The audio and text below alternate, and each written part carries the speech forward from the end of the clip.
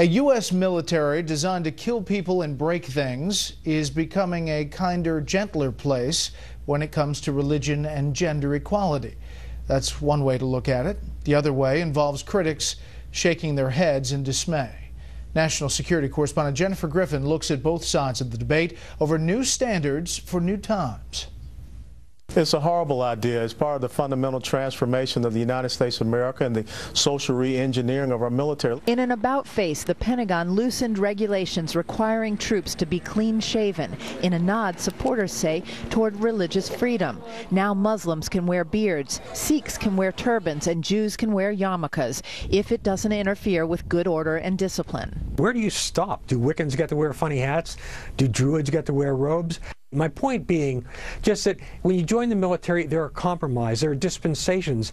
So I am worried that this is just more of the politically correct assault on basic military values. The new regulations were imposed on the Pentagon by Congress, but follow other dramatic changes to the military in recent years, including the administration's decision to open combat roles to women and subsequently ease physical requirements. Women in the Marine Corps no longer have to do 3 pull-ups. If we continue on this road, women are going to suffer more injuries. They are also going to suffer resentment they do not deserve, because the men will blame them for the double standards that will continue toward the infantry training or the lowering of standards. Critics like Donnelly say the president cares more about the military's social agenda than its warfighting mission.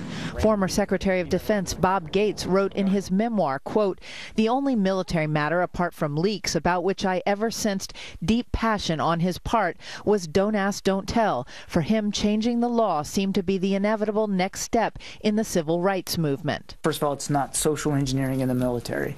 The Secretary believes that the opportunity to serve your country in uniform should be as open to as many Americans as possible. The changes to the military culture and structure come at a time when it is being forced to slim down, in the case of the Army, by more than 100,000 troops. For context, Brett, there are only 3 Sikhs in the entire U.S. military. Some Republican lawmakers say the loosening of regulations are also designed to protect Christians. For example, the general who likes to keep a Bible on his desk. Brett? Jennifer Griffin at the Pentagon. Jennifer, thank you.